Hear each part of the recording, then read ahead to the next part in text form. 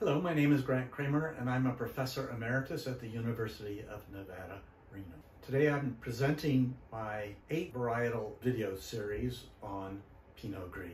Pinot Gris is a name of a variety that's related to Pinot Noir. Pinot Gris stands for the gray variety, gris being gray in French. It's thought to have originated as a color mutation of Pinot Noir in the northeast part of France and or the southwest part of Germany many hundreds of years ago. And in fact, it's thought that maybe it has developed independently at several different times during the course of history. In this case, we might call it a clone, as that's the definition of a clone, a variety that has a different genetic makeup due to some sort of mutation in its genome. And varieties normally develop from sexual crossing over or reproduction.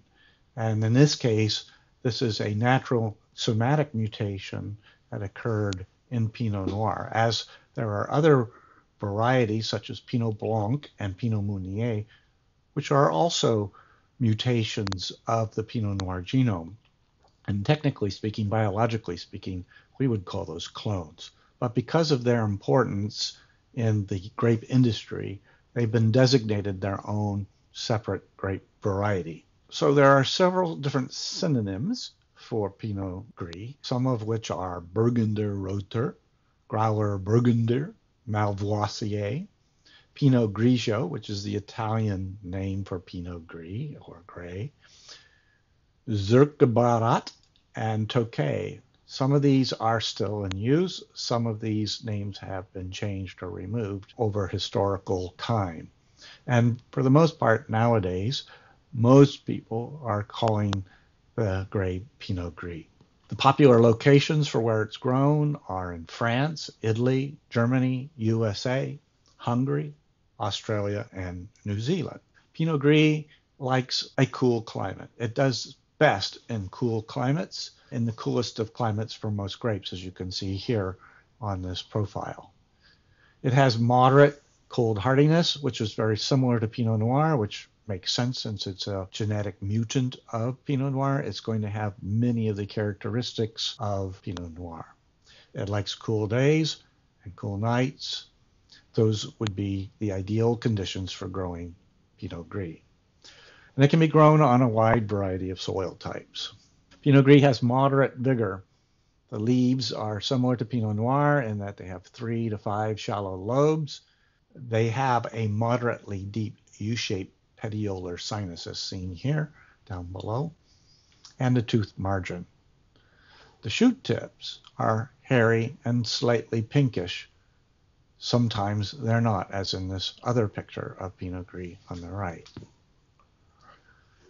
So the clusters are tight, similar to Pinot Noir, but the berry color is variable, ranging from a light pinkish gray to a darker blue-black colors, as in Pinot Noir. And this can happen on a single cluster. You can get variation, sometimes even white berries, on a cluster of Pinot Gris. And this is because the mutation is rather complicated in the grape berry, and it can be displayed in multiple ways and variations. The berries in Pinot Gris are round. It's a relatively productive grapevine. It has moderate yields up to about 5 tons per acre.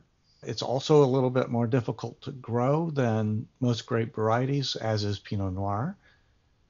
It's grown in a vertical shoot positioning system. It has early bud break and ripening similar to Pinot Noir. And at our Valley Road experiment station, we found the season to be from about the beginning of May to mid-September, or even the first week of October, depending on the season and the warmth and temperature and the earliness of bud break.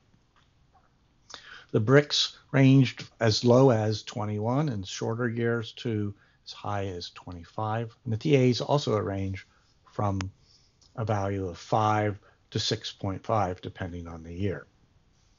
The aroma and flavor descriptions of this wine are variable as well, depending on the area that it's grown in, where you can find more thin, crisp citrus-style wines from Italy to apples and pears in Oregon, to a rich, luscious, ripe peach or apricot flavors and floral bouquet from the Alsace region. Wines that are made from this grape would come out pink in color if they are not pressed off the skins right away. And that would also change the flavor profile quite a bit, as the skins have most of the flavor components in the grape. Wines can vary in sweetness depending on the fermentation process imposed by the winemaker, especially those in the Alsace region. There are at least 10 registered clones at the Foundation Plant Services at UC Davis, California, but there's not much known about the differences in these clones or the production characteristics. So in summary, Pinot Gris has potential for northern Nevada, but it's what I would say moderate, in the moderate level. There are other varieties that have more potential than Pinot Gris. And that's largely, by my judgment, to be because it's a little bit more difficult, a little bit more finicky of a grape to grow, and it's a little bit less cold hardy. It has early bud break and early ripening, the early bud break being a little bit detrimental for early frosts, but the early ripening being good because it comes in before the frosts in the fall. It's moderately productive, as I said, with a moderate cold hardiness, and its best wines come from cool climate regions. Well, that's it. I hope you enjoyed this video. If you like this video and would like to see other videos like this, then I suggest you subscribe to my YouTube channel, where you can find more videos on other varieties, viticultural practices, and winemaking practices. Have a great day.